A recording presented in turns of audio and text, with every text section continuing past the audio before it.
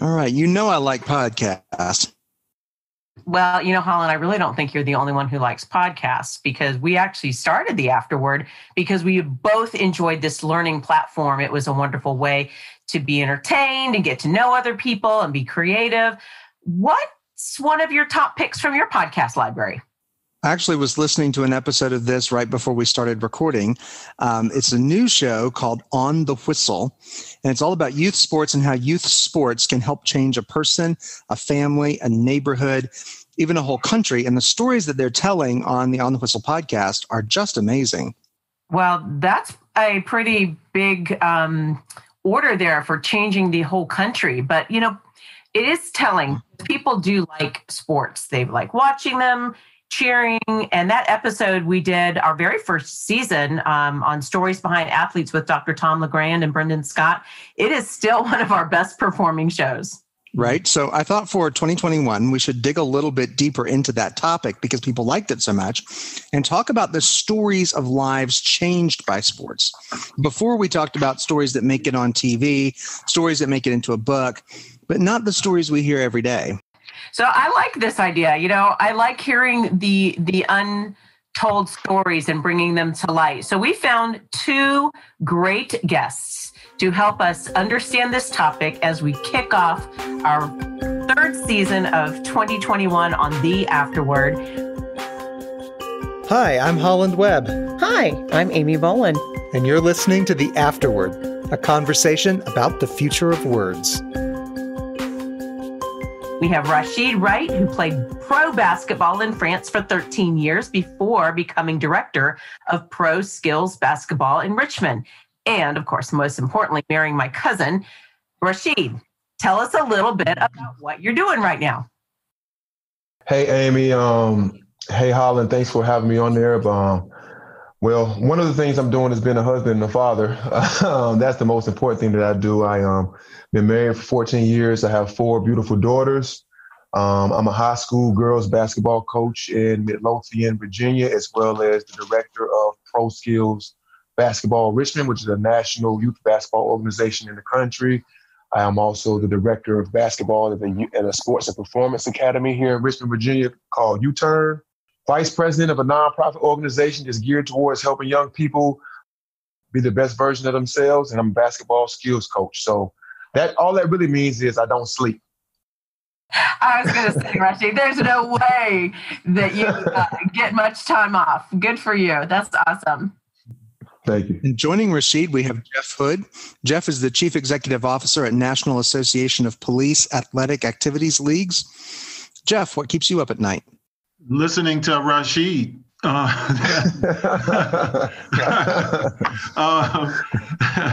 But no, what keeps me up, as the CEO for a national organization, it's looking at and trying to identify effective programming and community-based programs that can engage our young people all across this country as well as internationally.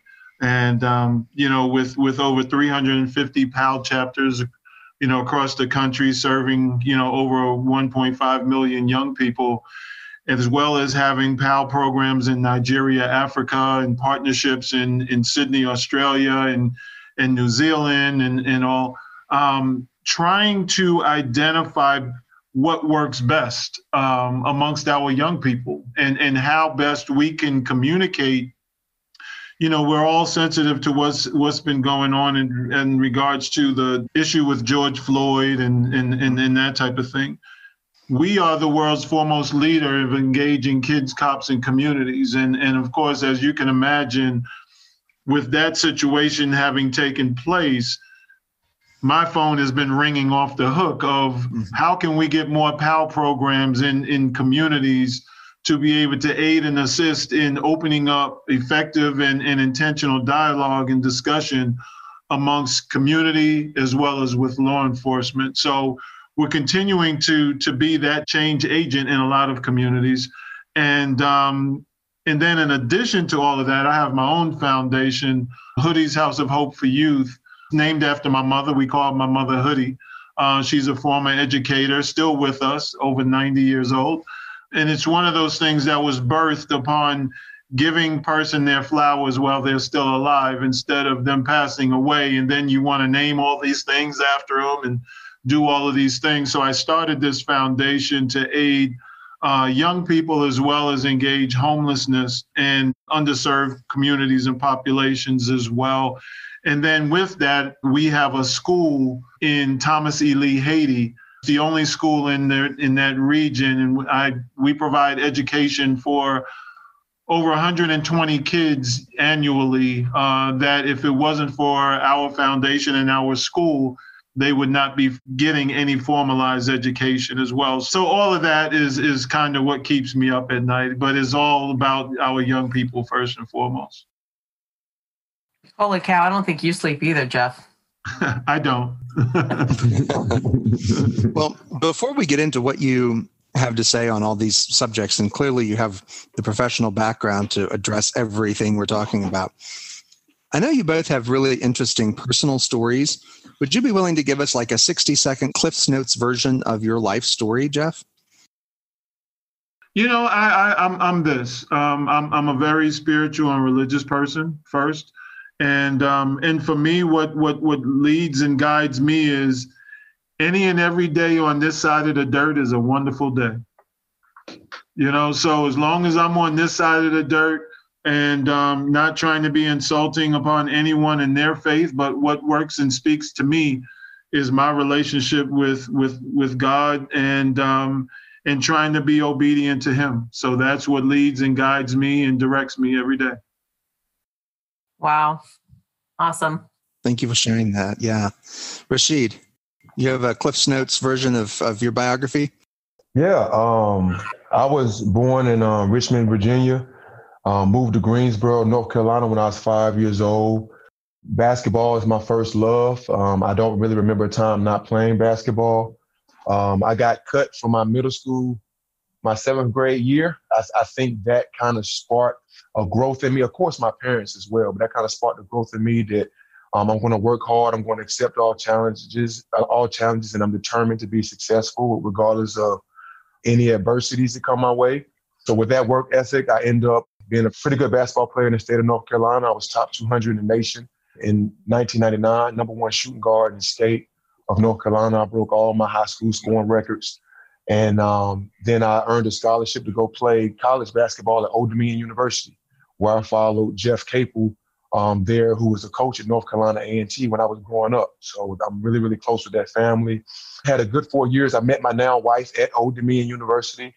I scored 1,000 points there. I was like every other kid trying to make it to the NBA. Didn't quite make it there. Got a professional contract to play in France, and I played in France for 13 years. As a matter of fact, I've only been back in the country for 4 years. So French is my second language. I'm fluent in French. And me living in France really opened my eyes to so many things that I could not even conceive before I left this country. I learned a lot about myself being somewhere where all of your norms were taken away from you. It made me question a lot of things that I had been taught were true. It turned me into a big learner of history and digging into history and digging into the whys of the things that we do. I'm a lot like Jeff. I wouldn't say I'm very religious, but I'm very spiritual. God, universe, Allah, whatever the name people choose, that power that is evidently there is the thing that I lean on. And it's the thing that's been guiding me all my life. And now being back, we moved back to Midlothian, Virginia, because my wife is from here. And I kind of had to start over. So I just started out just doing what I love to do, and that's being in the gym, sweating with kids, teaching them the game of basketball. And it's really my language. It's my way to teach confidence. It's my way to teach sacrifice, hard work, teamwork, communication. I earned a degree in communication, so I'm a communications advocate as well. And that's just one of the fundamental parts of basketball. So now, with all the things I told you I do before, I call it following the breadcrumbs. I'm not going to say that I don't have a plan, because I do, but I work really hard through my passions and what I love to do. And I feel like God just lights up the floor, and I just go in that direction. And really, that's why I'm sitting here right now. So that's why I stand today. Oh my goodness, Holland, this is going to be a lot of fun. All right. I hope our listeners have strapped in for this episode because this is going to be amazing. Jeff, I'm going to start with you first. What do you think modern kids need from mentors, coaches, and other interested adults? What do these modern kids need? A few things. First, one of the things they need is someone that is intentional and willing to listen, and relate to exactly what it is that they are going through and where they are at that time, and not about the institutionalization of mentoring, what I call it, right? Everybody knows what mentoring looks like and all. These kids these days, that's not them. You have to be willing to go into conversation with young people with an open mind, and not, as our young people say, without judging.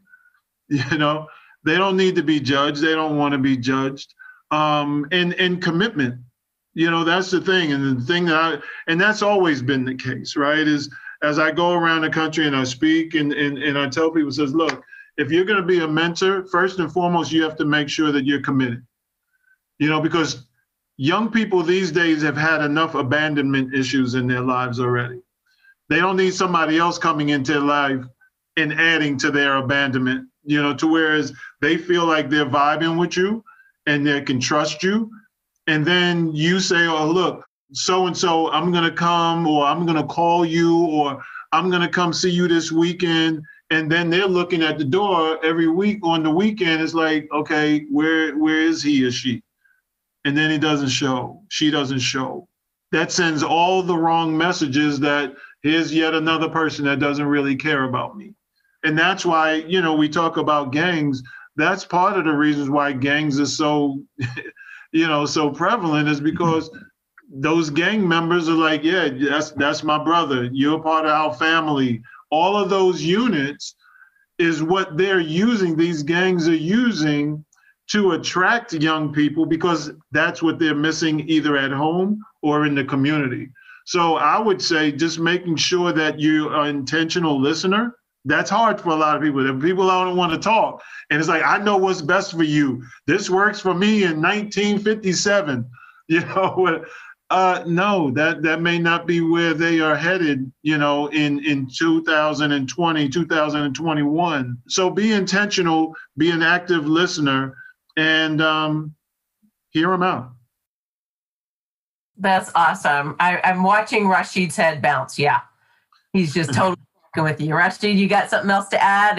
And maybe then take this question a little bit further, Rasheed. How do you create a positive environment with sports?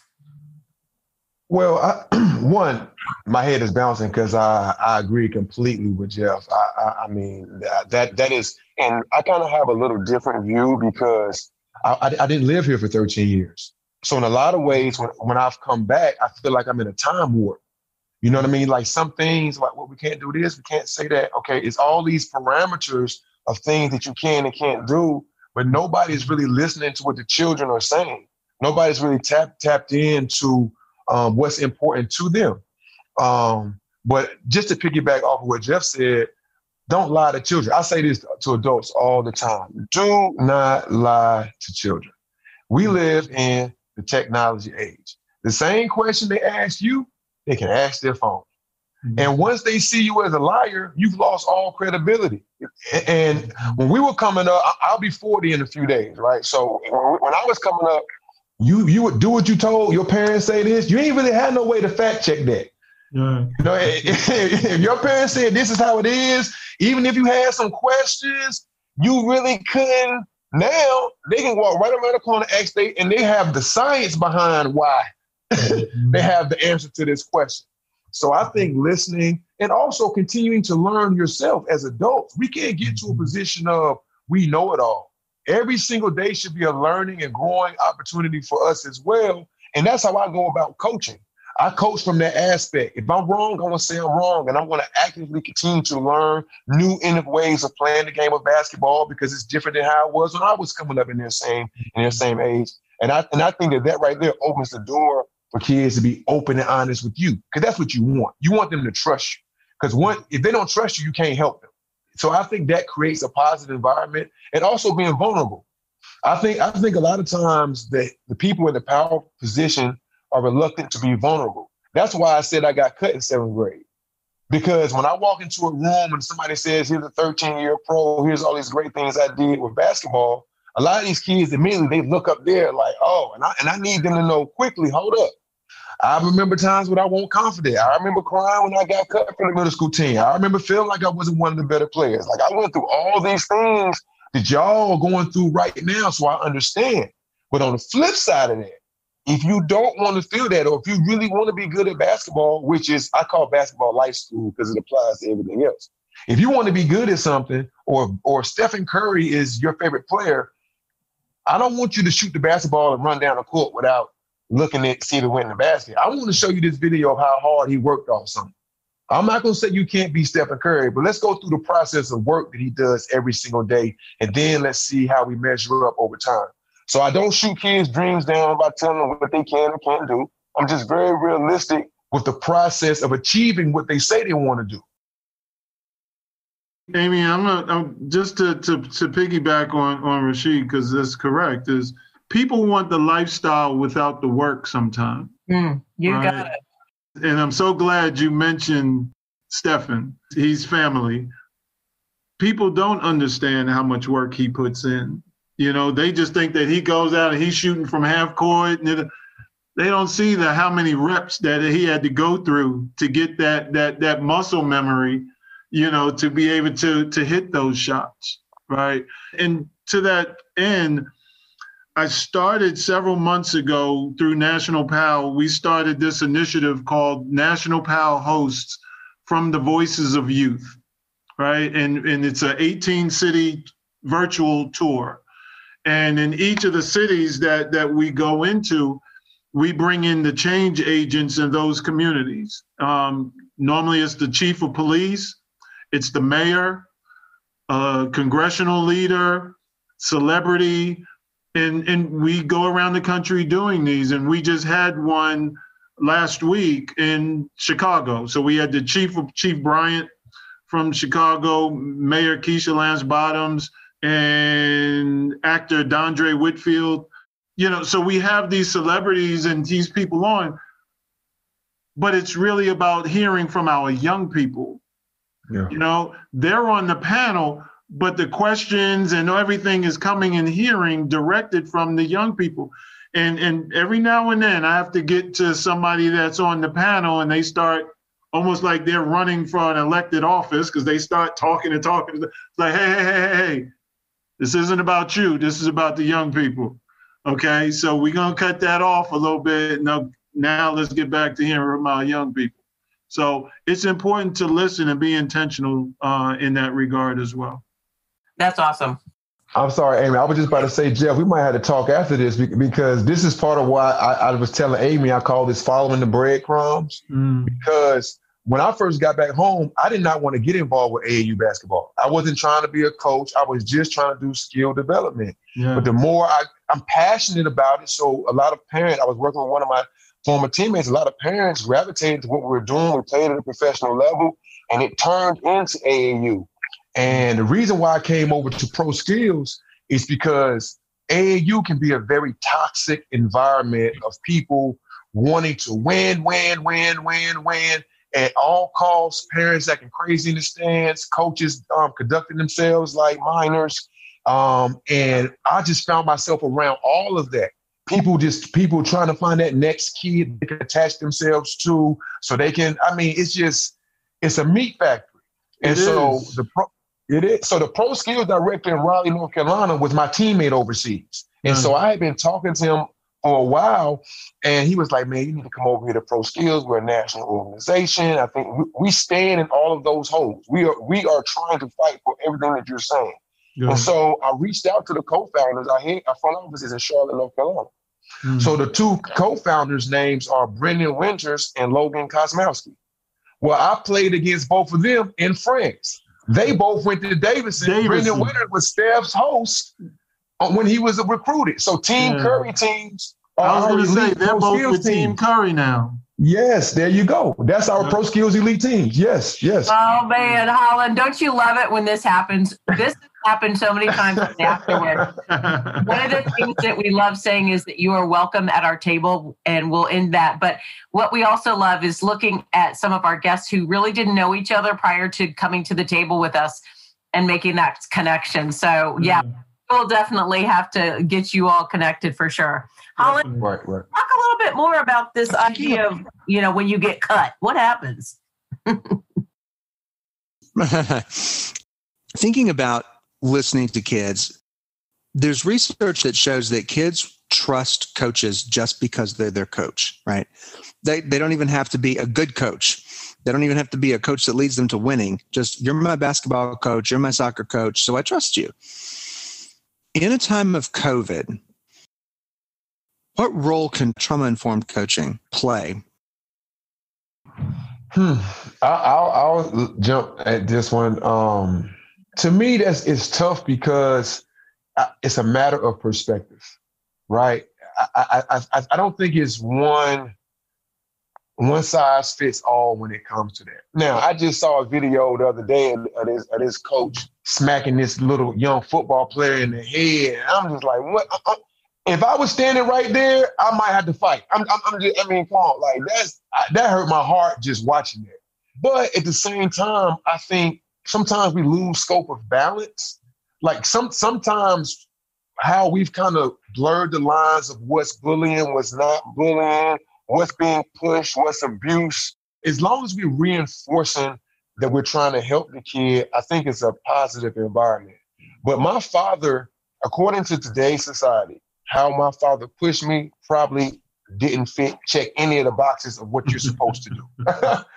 But the man that I am and the mental toughness that I have to attribute to him. Because at the end of the day, he was trying to get me to believe myself and not give up regardless. And I think as a person in that position, you have to first learn the child. You have to take the time to learn who this kid is, how they receive information, and go about trying to help them in their own way. And that's a tedious job. It's not an overnight job. I'll jump into that one as well. I think it's also relative to trust, right? I'll tell you, similar to Rasheed. So I'm this New York City point guard, right, who thinks that he's almost the second coming of whatever best point guard you can come up with, right? So I get to college, small school, North Carolina Wesleyan College. And so there was this all-conference point guard ahead of me. Now, I'm a freshman. He's a senior. So I go in with the identity like, that's messed up. He's going to have to sit behind me his senior year, right? And it's just like, dude, stop. From a coaching standpoint, right? Coach calls me in, after we go through some practices and trainings and all of that and what have you. And he's like, Jeff, that's our starting point guard. And I'm like, okay, well, then where do I need to go? Right? So he doubles down on this coaching thing of, okay, and now I don't think they even have this now, but then it was, okay, well, we're going to put you on JV. I'm like, oh, H no. Right? I was like, oh, that ain't happening. So it's something similar to what you just said, Rasheed, right? He was looking at it from a standpoint, and his conversation back to me was, you can give up on yourself now and give up on understanding what fighting and putting in the work is about to achieve something, or you can quit and you can be like some of the other guys that can't make it playing for us here because they didn't want to trust the process and give up on it as well. He knew right where to hit me with that, right? Of, okay, he know I ain't going to give up. I'm not a quitter. I'm from inner city, New York. We don't quit, Right. And so, yeah, I had to endure being on JV for a whole year. And it came to first a matter of me kind of not liking him and hating him because of him putting me on JV, because of him needing to get my ego in check, to year 2 through 4, I start all 3 years and wind up leading the team. I still have a few records there and all of that. And going from JV to being inducted into our school's Hall of Fame for basketball. But if I had quit and given up, I can't say that all of that would have happened. And I'm saying all that to say this of nowadays, there's a lot of, and you talk about AAU, there's a lot of coaches that are in this game for themselves, not so much for the player, and that's why holistically about AAU, I'm not a fan, from this standpoint of there's games. Well, it's like I tell people, yeah, you can get exposure from playing in the AAU and the circuit, but you can also get exposed, okay? So you can get exposure, but it may not be for what you want to be exposed for, right? So you have to build that relationship with a coach and make sure that that coach is right for you and has the best interest, and even down to parents as well, because look, being very real and straightforward, sometimes parents are sometimes the issue because they think and see their kid as being LeBron or Stephen, D'Angelo Russell or Dwayne Wade or fill in the blank. Mm-hmm. Sometimes your son or daughter is just a good player, and that's fine. That's okay. Don't make that young person be exposed to a life that they wind up regretting even engage with the sport because you have grandiose visions of them being LeBron or Stephen when they may very well be a kid that can get a scholarship and get a free education and wind up being a great attorney or a doctor or whatever else in life.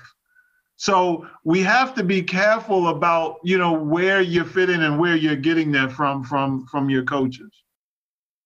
As I was listening to both of you talk, I heard two things coming out. I asked about trauma-informed coaching, and the two things you all mentioned were establishing a relationship between the coach and the player, and then the player getting pushed by the coach to the point of being really disappointed and hanging in there anyway.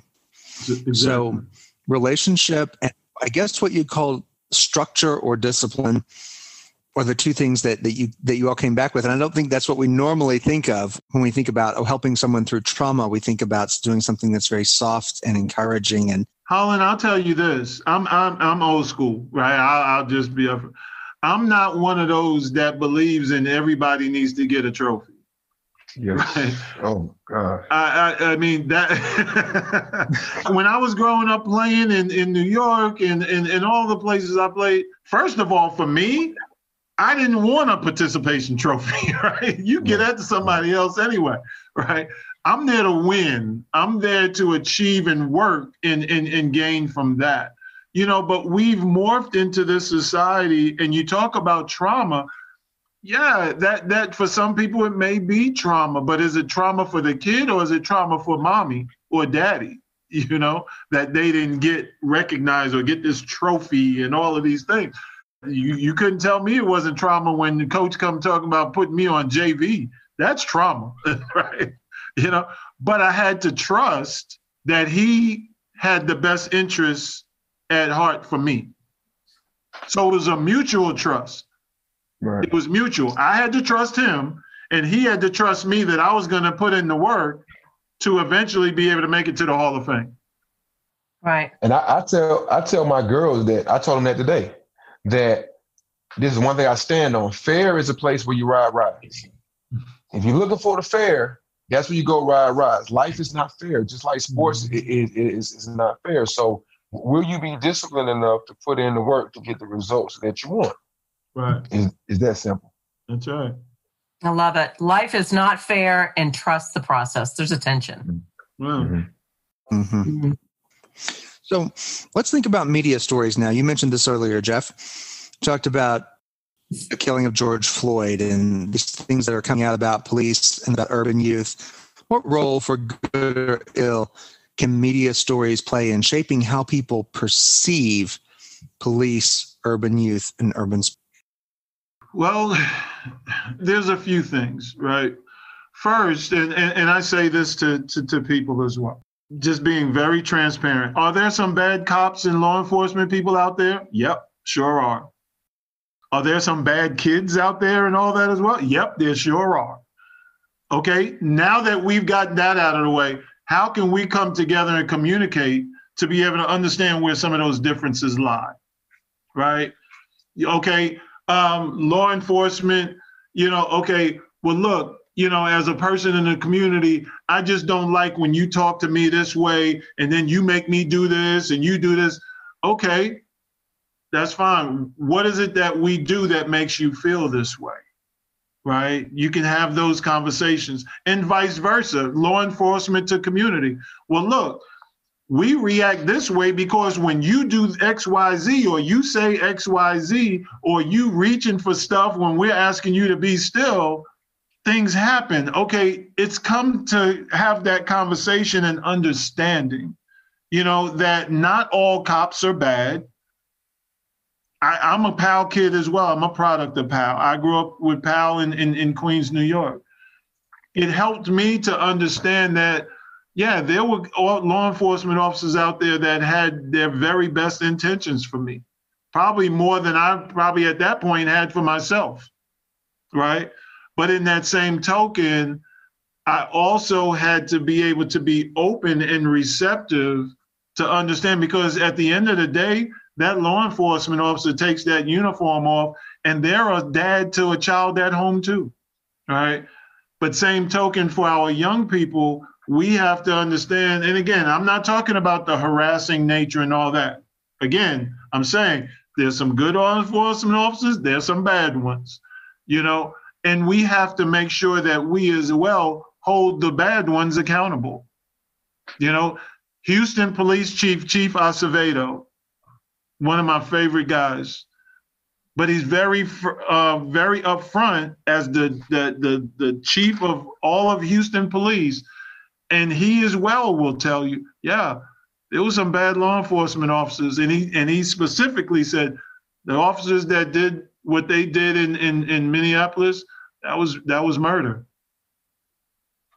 You wouldn't get, years ago, you probably wouldn't get law enforcement officers, because of the blue line, to say something like that about another officer, even if it was that bad, about what took place in Minneapolis, right? So I think as well, it takes our law enforcement community to be able to recognize when wrong is wrong and allow community to be able to hear that. But then it also takes our community folks and young people to be able to see their side of how they're contributing to some of the craziness that's going on as well. But all of that needs to first come in with communication and not judgment, and openness.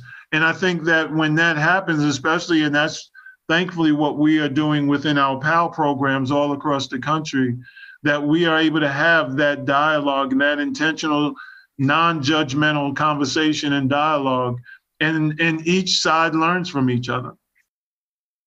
That's a phenomenal answer, and a lot to unpack there. Rasheed, would you want to pitch into that as well? Yeah, and this is just my perspective from being able to live outside of the country for so long. I think a lot of the trauma that we as Americans, adults and kids, suffer is just because we're not real. Like we're not a real country.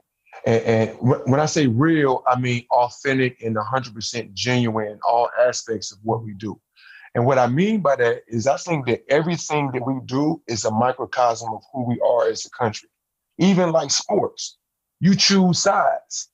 We live in a country where you're forced to choose sides. Are you a Democrat or are you a Republican? Do you like the Bulls or do you like the Suns? It's the same thing happens, like you kind of talk about the blue line. I'm not saying there aren't cops who don't tell on each other, but my father was an MP. I got cops in my family. Cops stick together. Doctors stick together. Firefighters stick together. So when you go into some of these neighborhoods, they're going to stick together. It's what we teach each other that you're supposed to do. Are you Christian? Are you Muslim? Are you gay? Are you straight? We create a society where everybody has to find a group that they attach themselves to without the understanding of any other group. And for the most part, I don't believe in 100%, but for the most part, each group thinks they're right. Even if I'm Christian and I'm accepting of Muslims, somewhere I still think my religion better than your religion. I'm right, something wrong. I'm not going to do anything bad to you, but in my heart, what you believe is crazy, right? And for me, we do that intentionally over and over and over and over again. Like, it's certain things that I don't teach my kids just because of that. I don't teach Santa Claus. I don't teach Tooth Fairy. I don't teach anything that I can prove is not true. I do not teach it because I don't understand why you teach kids lies and then tell them not to lie. Only thing that's going to happen is they're going to realize that you're lying eventually, and they're going to say, oh, I can tell a lie as long as it's in this context. Oh, I can say this word as long as I don't say it around these people. Oh, I can behave this way as long as I don't behave this way out in public. And we all do that over and over again. And then we get to this place and it's like everybody start pointing fingers at each other. When really, I think so much of our problem in our country, one, we're a very, very young country. Very, very young country. We're talking about 200 and some years old. These civilizations in other countries have been around thousands and thousands and thousands of years. We are like a 16-year-old kid with $1 billion. That is who we are as a country. You give a 16-year-old $1 billion and say, go have fun, ain't no telling what they might do. And that is who I see us as a country. And nobody, the majority of us don't really understand where we come from, how we got here, why are these kids in the projects? Jay-Z has a famous line, you know why they call the projects a projects? Because it's a project. Projects. It's a project. Like if you go and look back through it, it's a reason why people are where they are. It's a reason why the suburbs are the way they are. It's a reason why you have private schools. It's there is a history in this country that is untold. And as long as we live in a space where we will not tell the truth, then anybody can get on TV and tell a lie and say it's the truth. And to me, that's where our trauma stems from. Just not being real. We can break this stuff down. Now, some things are up for debate based off of whatever, but there's a lot of things you can research.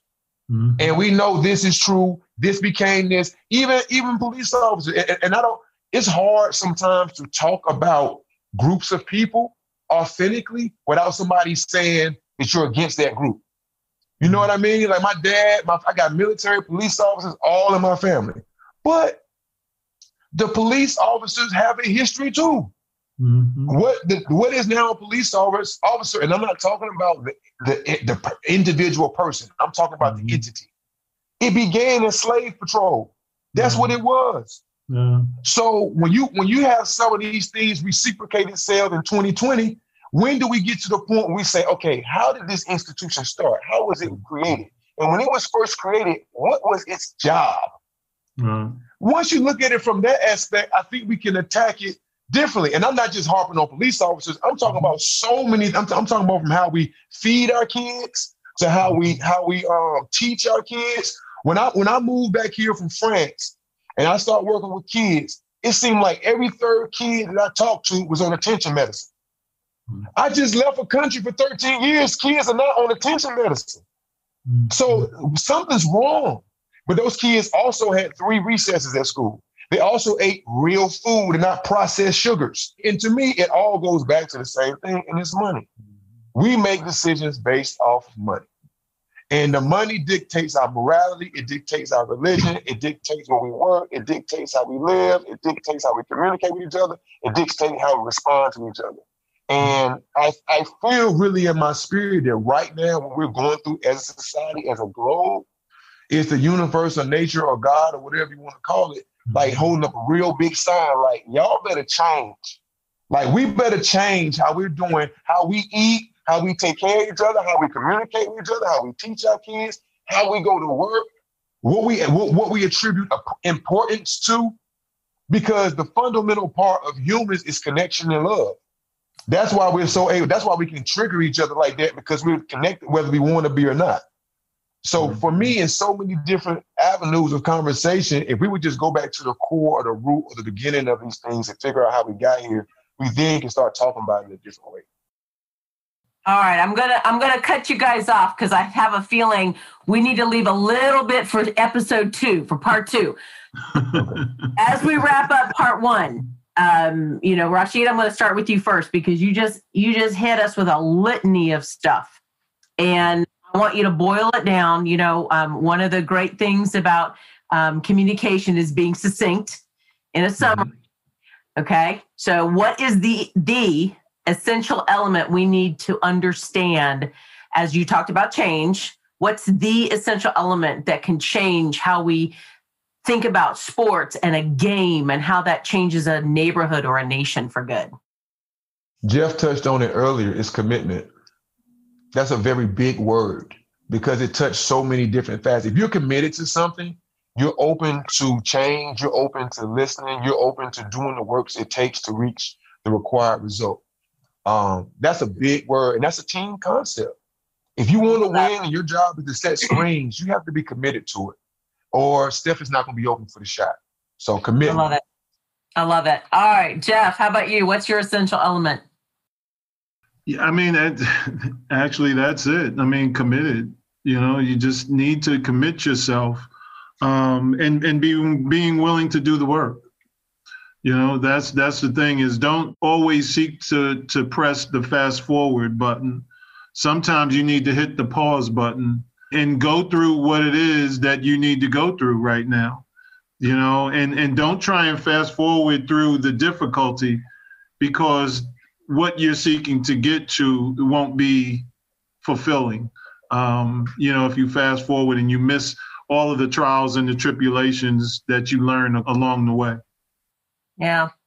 What is meant for evil can be so good, but we have to hit the pause button, because what's going to happen. That lesson's going to come up. If you didn't learn it the first time, it's going to come back. Oh yeah. Exactly. Oh yeah. Exactly. Yeah.